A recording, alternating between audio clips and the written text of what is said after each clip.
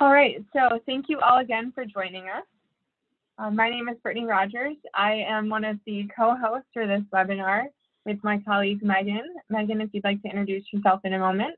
I am the Aquatic Restoration and Resiliency Coordinator for the SLELO PRISM, or the St. Lawrence Eastern Lake Ontario Partnership for Regional Invasive Species Management. It's a mouthful, but we'll talk about it more in a moment. My primary focus is on aquatic ecosystems and invasive species that might be impacting those areas. And so as we were gathering our plans for a new initiative with the Spotted Lanternfly program, we saw an opportunity with a new pathway to our region. And I'll talk more about that in a moment, but I want to give Megan a chance to introduce herself as well. Hey everybody, my name is Megan Pistoles. I'm the Education and Outreach Coordinator with SLELO PRISM. Welcome. Thanks, Megan. So our agenda for today is first to go over who the SLELO PRISM is, what we do, where our focuses are, and then we'll talk a little bit about the Spotted Lanternfly, what that is, and then really get into this new program that we're developing and some of the strategies and techniques that we're using to hopefully reach a broader audience to help prevent the spread of the invasive species. Megan, I do want to let you know that I have your line muted for right now, just to try to avoid any background noise. And everybody else that's on the line that has audio connected, you're also muted. And once we get to the end of the presentation, we can unmute if you have any questions you'd like to ask out loud. So first, I do want to talk about the PRISMs. In 2005, the New York State Invasive Species Task Force created a comprehensive report on the status of invasive species in New York and provided 12 recommendations to the governor and state legislature. From there, one of those recommendations was actually for the development of the PRISMs, which actually started initiating in 2007. And by 2013, we had 8 PRISMs that were hosted around New York State. So one of the PRISMs that I'd like to highlight specifically is the St. Lawrence Eastern Lake Ontario Partnership for Regional Invasive Species Management. And just to put that on the screen to kind of bring it all into play, our mission is to protect native biodiversity and freshwater resources through a collaborative approach of invasive species management. We are hosted by the Nature Conservancy, and we have funding from the New York State Environmental Protection Fund, which is also in coordination between the Department of Environmental Conservation and other host organizations as well. We do collaborate with many partners on our work, and we have some core programming focuses and other special initiatives that we're involved in. I just want to highlight some of those briefly just to kind of bring everybody onto the same page. So I apologize for those of you that are on the line that have heard this before, but hopefully this review is good for you as well. We primarily do our programming in prevention, early detection, rapid response, management and control, and then education and outreach, all surrounding invasive species related information. We have multiple special initiatives that we also participate in, and this includes a new urban forest sustainability initiative, the Tug Hill Forest Restoration Project, Pollinator Pathway Project, Aquatic Restoration Initiative, Environmental DNA Sampling. We have a robust watercraft inspection steward program with stewards all across the region. We've been conducting an aquatic invasive species macrophyte nutrient analysis, looking at the impacts of water chestnut and then also the removal efforts of removing water chestnut. And then, of course, the whole reason why you're all on this line today is for the Spotted Lanternfly Spotters program, which is a new initiative in our region. Just to bring everyone to play on our priority conservation areas, or PCAs, we work in multiple places across our region, but we can't actually cover all of the ground everywhere. So we work with our partners and stakeholders to determine the highest priority areas that need to be protected and have our work on them. And so we're currently working on almost 30 different sites or areas. And with that, we then also focus on species of concern. And in the past, we had target species prevention watch list species and our general invasive species list for what we were focused on. And our partners would vote on these species to be included on the list. Recently, we have been working with the New York Natural Heritage Program and IMAP invasive staff to participate in the species tier list assessment. So this is helping us create a more standardized species prioritization throughout New York State. And then especially in our region, we've broken it down to tiers, what we call. So we have tier 1, which is early detection prevention. Tier 2 is eradication species. 3 is suppression, 4 local control, and then tier 5 is monitoring for species that we might not know enough information about to put them into one of those categories. And these tier lists actually fall pretty closely aligned in line with the invasion curve. So hopefully some of you on the line have seen this or are very, very familiar with it. So we have prevention is the most cost-effective method of managing invasive species, with eradication following pretty close by if, say something does get introduced because we aren't able to fully prevent it. And although that is our main goal, is to prevent that, unfortunately, sometimes things happen and species can go unnoticed. But the longer they go unnoticed, the more likely they are to be difficult to manage or control. And so for the volunteers on the line, they are often participating in this early detection, rapid response aspect of our work. So if something is not prevented and it is introduced, we have volunteers out there looking for and detecting these species as early as possible so that we can then respond to those new infestations and potentially manage them in a more effective manner. And so with that, I just want to kind of tie into our program here is that we are at the bottom of this curve. This species is absent in our region, and we're working really hard to prevent its spread to our area. I'm going to apologize that I do have animals that you might hear in the background throughout the rest of the presentation, but I appreciate your patience while they play and enjoy themselves. And so, Megan, if you are unmuted, I will bring the next slide to you.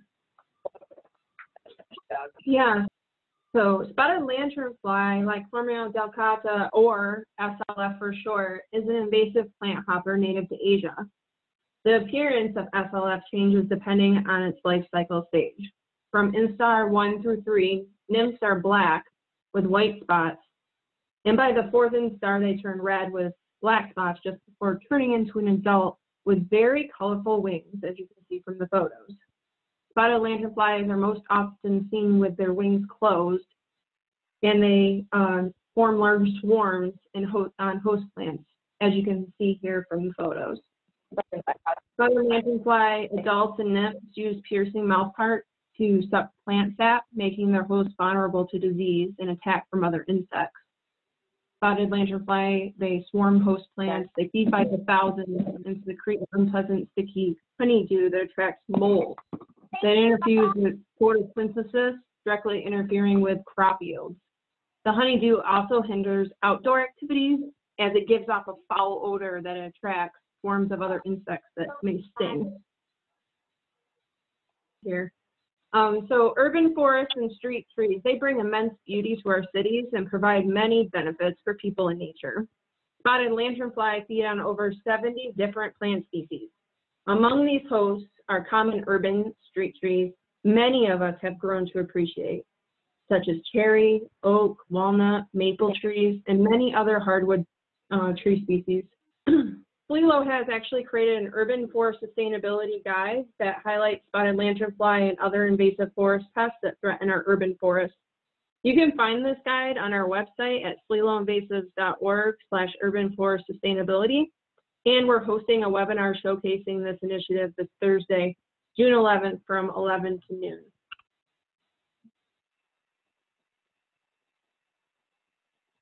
Another host tree of spotted lanternfly is tree of heaven, Ailanthus altisma, which is an invasive tree that is believed to play a role in the life cycle of spotted lanternfly.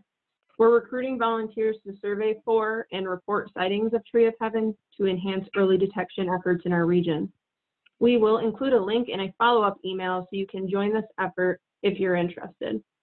Tree of heaven is often found growing in urban areas in unlikely places like alleyways. It is sometimes confused with sumac or walnut due to its leaf arrangement.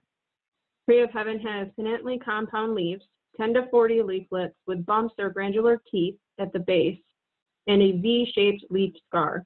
It gives off a foul odor when crushed, and the tree bark resembles the skin of a cantaloupe fruit.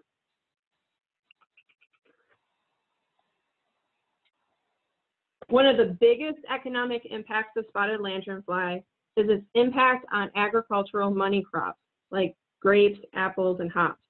New York stands to lose millions of dollars in apple and grape crop revenue alone, not even including the economic losses associated with the wine and beer industries.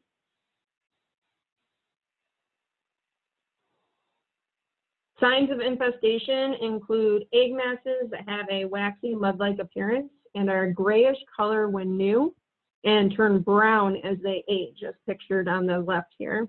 The middle photo shows black sooty mold that builds up under infested plants caused by the excrement of spotted lanternfly. When spotted lanternfly feed on trees, sap may also ooze from the trunk, and that's another indicator of its presence.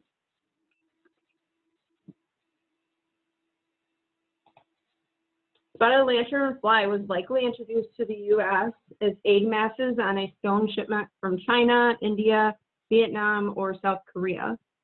This map shows the current reported distribution of spotted lanternfly in the U.S. updated this March from the Integrated Pest Management website. I've zoomed in on the map to focus more on New York State and the quarantine zones near us.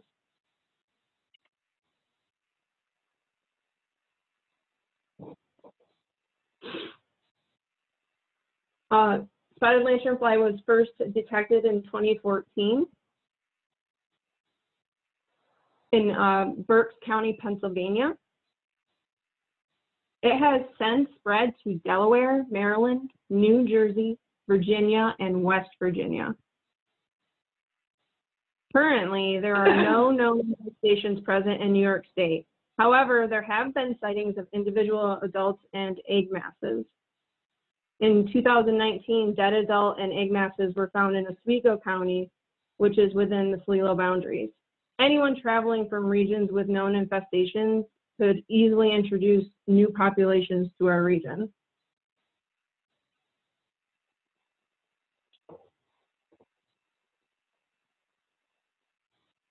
There is such a high spread potential for this insect because spotted lanternfly lay their eggs on nearly everything, like tires and wheel wells. They also like to hitchhike on vehicles, which you can see if you look closely on the photo on the bottom left here. You can actually see a spotted lanternfly hiding right behind the grill of a truck. To help prevent the spread of spotted lanternfly, we have developed an outreach strategy named Spotted Lanternfly Spotters, or SLF Spotters. Our strategy involves three main steps.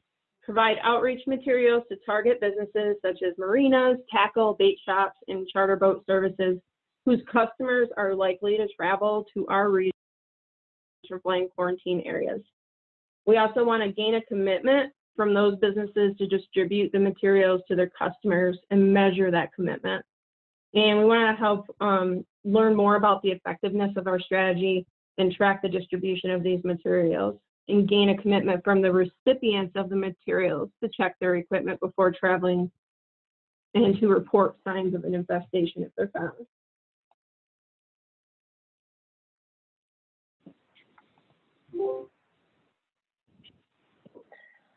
So to do this, we realized that we needed to have a better understanding of the businesses that were potentially part of this pathway across our region.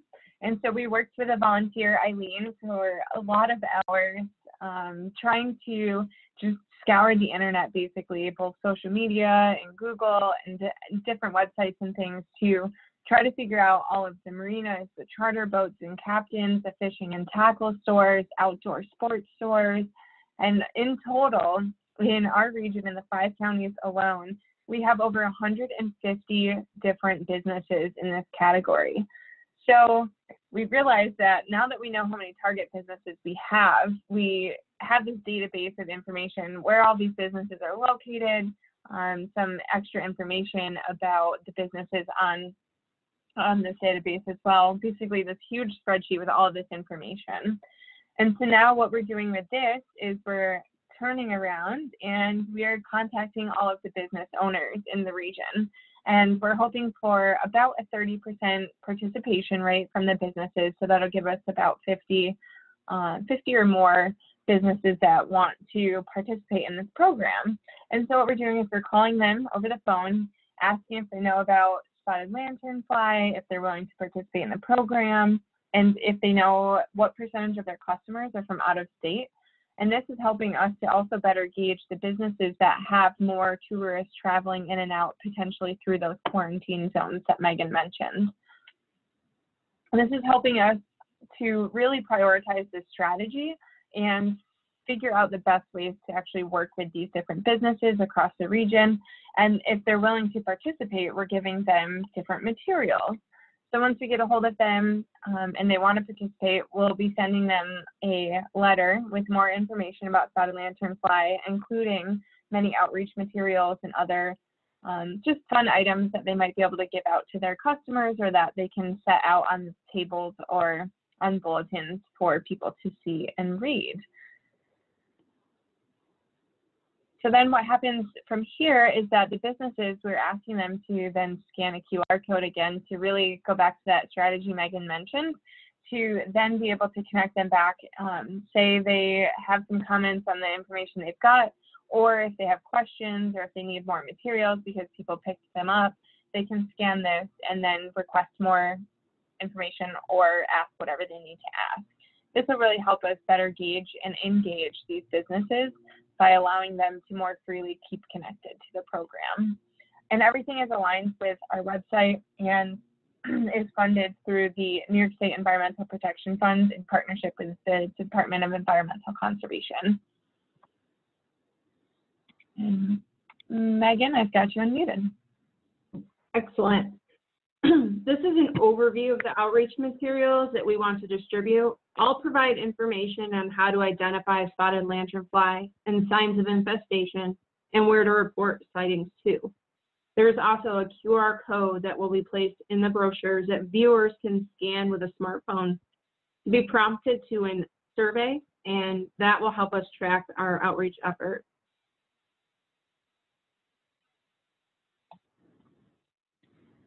So to talk about the tracking a little bit more, we've designed a website, of course, because everything is connected to technology these days.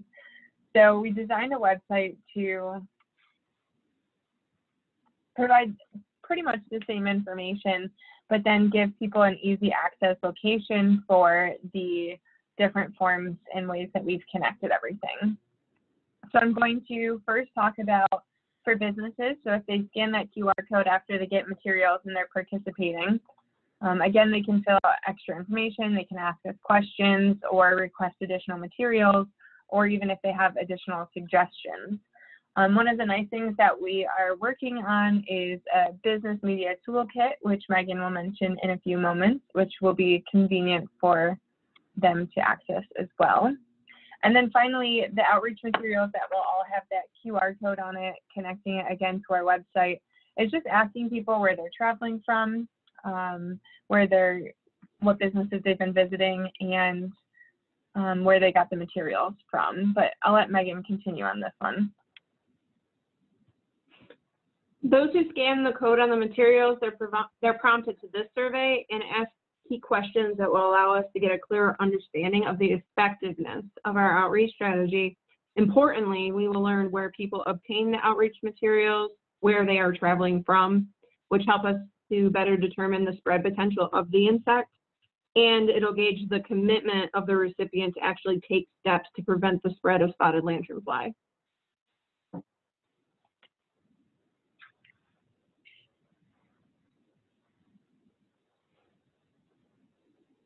For businesses who have a website, we can create custom infographics that could be displayed on your webpage to further enhance outreach efforts that show that your business is taking steps to protect our state's resources from this invasive pest.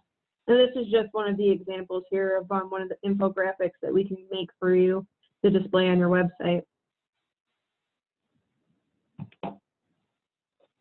We're asking those attending this webinar to help us with this effort. There are various ways you can get involved. You can contribute to the amenities database that Brittany mentioned earlier. This is helping us expand our reach for the program. We also need help delivering outreach materials to the businesses. And if you are a business owner, you can help by simply handing out these materials to your customers. You can easily join this effort online.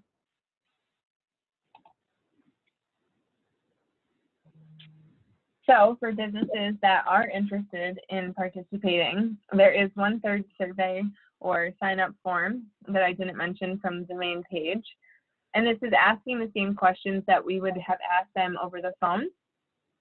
Just usually talking to somebody over the phone is a little bit more personal, and we can better gauge what businesses are interested in receiving from us. But we can ask them the same questions, get some information about who to contact, how to do so, and if they're interested in, again, the website or displaying decals or things like that at their business. So if anyone on the line wants to share this website link with anyone else, you can do so. We'll provide a follow-up email to the webinar as well. And so with that, we'll be kind of wrapping things up a little bit, but I just want to talk about, the final kind of drive home for why this program is so important. As you can see, the quarantine area in light blue on the map here that Megan was showing you earlier, the spotted lanternfly can easily be spread by people driving through this region. We've seen multiple examples of egg masses on vehicles, on tires, on inside of grills. So both adults and eggs can easily be spread. And in New York, we have these really pristine resources that people often travel to utilize. So going out on a boat for the weekend to do some charter fishing, or coming up to fish amongst the other 100,000 people that are estimated to visit the Salmon River every year. We have multiple resources, small inland lakes, campgrounds. There's connections into the Adirondack Park through the SLELO region. Just kind of thinking about all of these opportunities for the spread or potential spread of spotted lanternfly is why we really determined that this program was important to us. And if you look at the main highways that drive into our region or into New York, you have them coming through Western New York, so down in the western part of Pennsylvania as well. And then 81 and 95 drive right up through this quarantine zone. So if anybody stops for a period of time, there is that potential to spread invasive species. So we're hopeful that we will be able to slow the spread of the spotted lanternfly through this program. And with your help and with the help of businesses across our region, we're hoping to reach a broader audience. So with that, I'd like to say thank you for joining us, and we'd love to have some opportunities for you guys to ask questions, whether about spotted lanternfly, Tree of Heaven, the Volunteer Surveillance Network, or the Spotters program overall. So at this point, Megan, if you have anything else you'd like to ask, or if anyone has questions, please feel free to unmute yourself or submit it in the chat box now.